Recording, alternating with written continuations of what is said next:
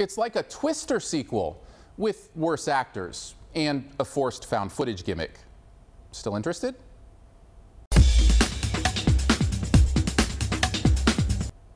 Into the Storm follows a storm-chasing team as they document the worst storm in the history of mankind as it pummels the small town of Silverton.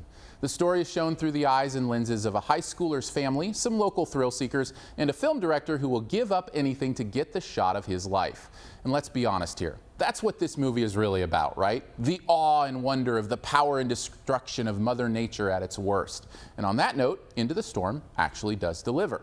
The storm stuff in this is a devastatingly beautiful spectacle. Scene after scene brings us new looks at the destruction and consequence of massive tornadoes, each one with new storm superpowers to show off. Tired of the basic tornado? Well, this one multiplies, and this one breathes fire, and this one has adamantium claws.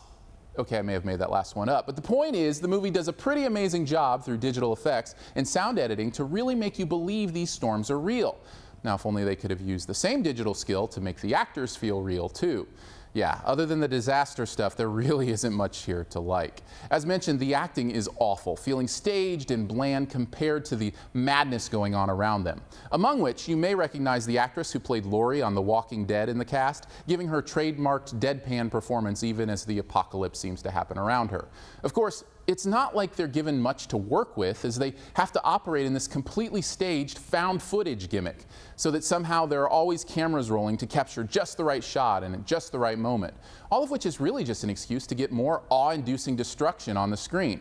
Speaking of which, to get serious for a moment, it's hard as someone who lives less than an hour from Joplin, Missouri, to not feel a little bit icky about these filmmakers taking gleeful delight in these images and moments. Even though the movie does attempt to offset that with a few lame conversations about lives lost, it still in some ways feels a bit insensitive when so many have lost so much to storms like these. Especially when it's obvious from the lame and lazy setup and story that there's nothing much more to this movie than the spectacle of it to begin with.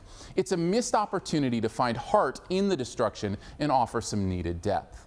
At the end of the day, Into the Storm delivers exactly what you might expect. Incredible storm effects that look amazing on the big screen and little else. If that's all you need, you might have a great time. But for me, the forced plot and documentary concept, not to mention a bit of insensitivity, downgrade this storm to a C.